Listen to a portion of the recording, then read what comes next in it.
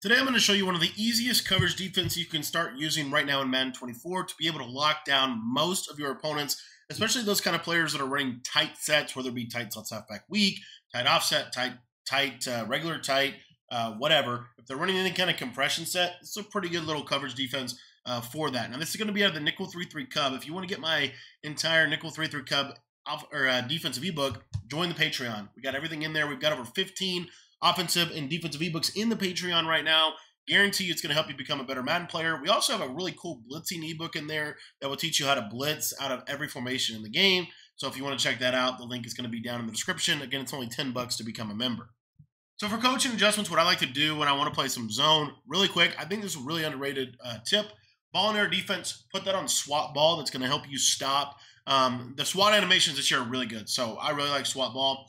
Option defense conservative, but really the key to this is we're going to have our zone coverage set to match, but we are going to put our curl flats here. We're just going to put those on 5. And what you're going to notice with this strategy is it is going to basically disable match coverage to a degree, but your zones are still going to play smarter with having the match coverage on. And then we're going to put cover 4 show 2 in our audibles. We're going to come out of nickel 3-3, cover 4 drop, and we're going to audible down to cover 4 show 2. Now, what we can do with this is we can do a lot of different things with our quick shading, which I'll get to in just a second. But my favorite basic tip for this is we're going to put our outside cornerback on the wide side of the field. We're going to put him in an outside third. We're going to put our safety on the wide side of the field into a middle third. And then I like to blitz my user. From there, we can pretty much adjust this however else we want. One of my favorite adjustments is to put this linebacker on the left side in a vertical hook. And then basically crash your line out. And this is a great little drop 8 coverage defense. You're going to be able to cover up a lot of stuff. Now, one of the most popular route combos in the game right now is basically some type of, mesh or some kind of version of mesh like this. This is going to do a really good job of locking that up because we got those curl flats on 5 yards and we have this underneath vertical hook. So you see these drags are going to get taken away. I just basically have to use the post route with my user and we're going to be able to take that away as well. One of the other really cool pieces of this coverage defense is what happens if your opponent, for example, maybe tries to run some type of like flood concept to the right side.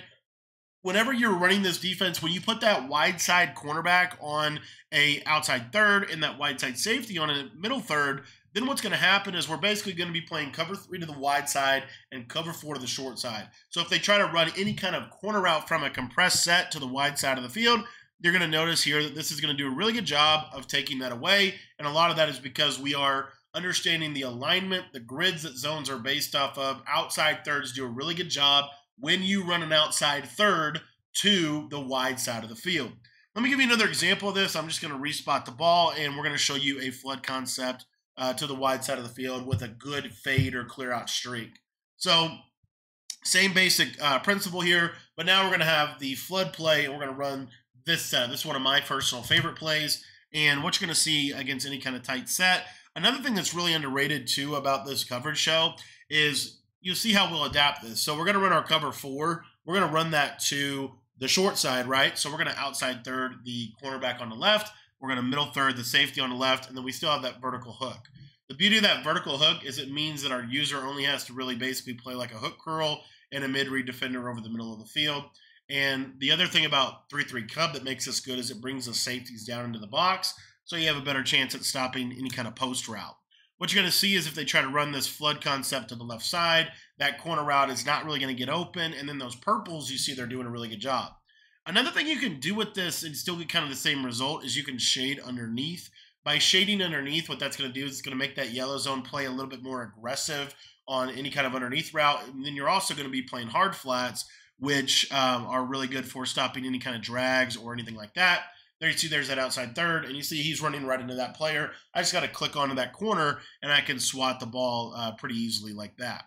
The last route combo I want to show you is one of the most popular route combos from Madden 23 that is kind of carried over into Madden 24, and that is the slant post concept, where they're basically going to run a route combo like this. The beauty of this play is these vertical hooks this year do a really good job of kind of reading and reacting, and you're also rolling into a cover 3. So what you're going to see here is we're going to just take this slant route right over here. You see that sharp cutting post is getting matched by that inside quarter in the deep blue zone, and that vertical hook is also drifting back to be able to cover something like that. So the beauty of this defense is it's a very simple setup. You're not going to get quick snapped.